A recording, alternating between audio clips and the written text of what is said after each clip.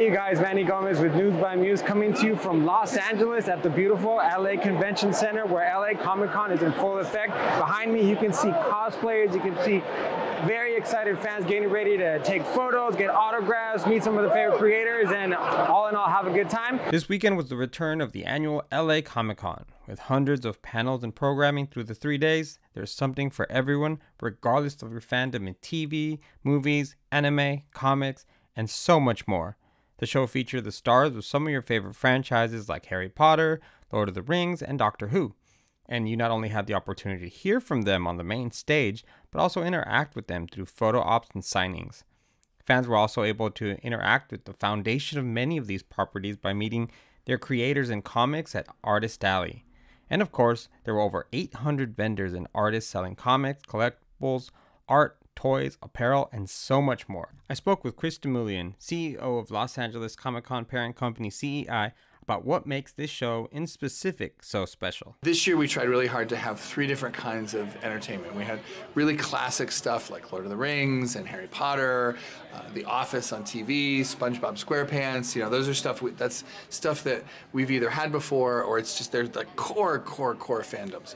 And then we wanted to have new stuff, so stuff like Ahsoka and One Piece and The Boys, because that's what's going on right now, and we want to make sure that those fans come in as well. And then the third piece is we really always try to mix in LA specific stuff. So like last night we had like a variety party on the main stage that was sponsored by K-Rock, and they had music and they had comedians and they had voice actors, and it was just super fun couple of hours.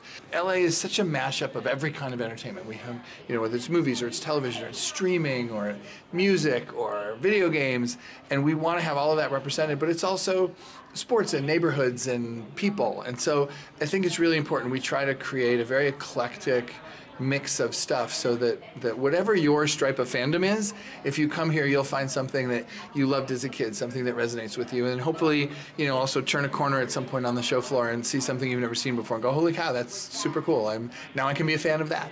LA Comic-Con will be saying goodbye to December and return to its original pre-pandemic slot in October in 2024 on the 4th through the 6th. Also at LA Comic-Con, for the first time ever, Wild Brain Strawberry Shortcake was at the show. Since her debut in 1979, Strawberry Shortcake has been beloved by fans in her variety of versions. At the show, fans were able to see new Strawberry Shortcake inspired artwork by famed artist Kimmy Spooksy Boo Perez and get their hands on exclusive merch.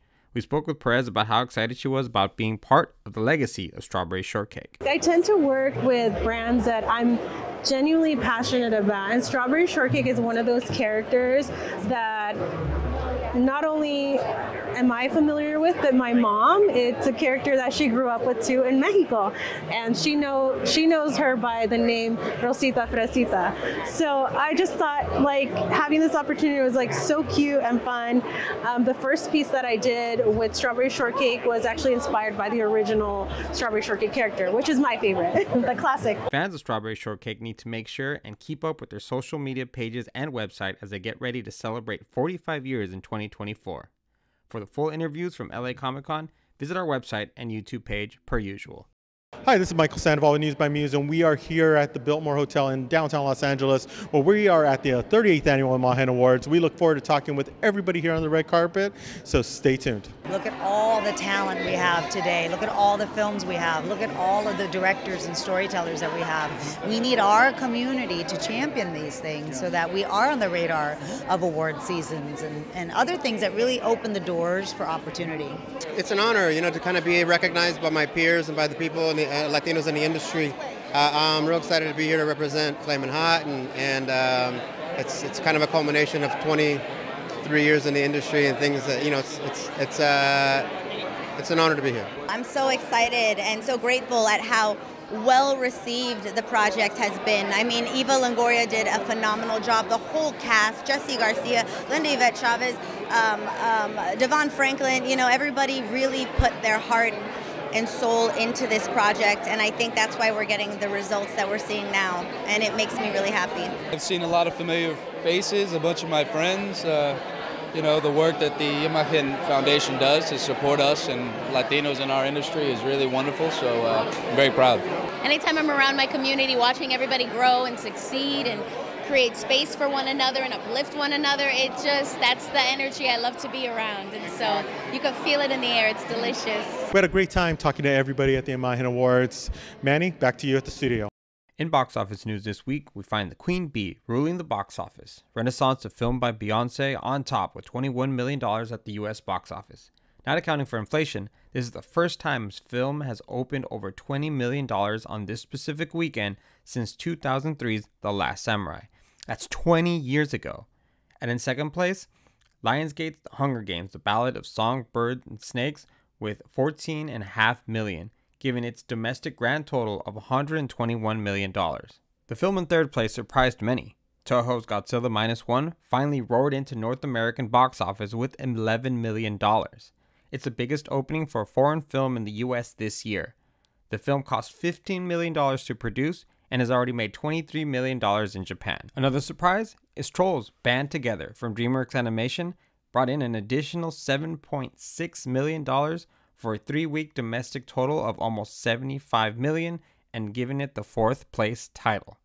And in 5th place, Disney Animation's Wish, in its second week, made $7.4 million for a total of $81.6 million at the box office. Have you had enough Godzilla this year? Of course you haven't. Luckily, we got our first trailer for Godzilla x Kong, The New Empire, directed by Adam Wingard, starring Rebecca Hall, Brian Tyree Henry, and Kaylee Hoddle. According to Warner Brothers, Kong and Godzilla will have to join forces to take down a colossal, undiscovered threat hidden under our world that will challenge not only their existence, but our very own. Godzilla x Kong, The New Empire is set to hit theaters next April 12th. We're in the middle of the South Hall where it's all happening. You have booths, you have autographs happening, creators are meeting each other. Oh shit, sorry man. And even some important people coming through. Behind me also is the main stage where you have some of the cast of Harry Potter. A little bit of everything here. From Los Angeles, Manny Gomez.